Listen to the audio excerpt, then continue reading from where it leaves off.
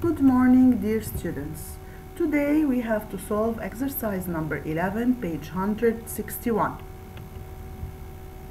A seller has 252 pencils. He puts them in packs of 12 and sells each pack for 7,250 Lebanese liras. The question is, how many packs does he make? In order to know how many packs does he make, we have to divide 252 by 12. We should take 2 digits from the dividend since we have 2 digits in the divisor.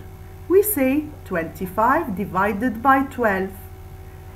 So we have to check the number 25. How many 12s does it contain? We should try by 2. 2 times 12 is equal to 24. Now 25 minus 24 is 1. We bring down the 2. Now we have a 12. 12 divided by 12 is 1. 1 times 12 is 12 and the remainder is 0. So 252 divided by 12 is equal to 21 packs.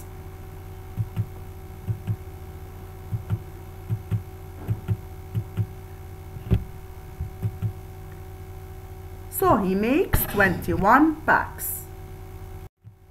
Now for part B.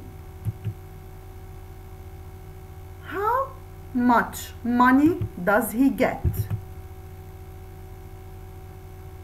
If he sells each pack for 7,250 Lebanese lira and he has 21 packs, so how much money does he get?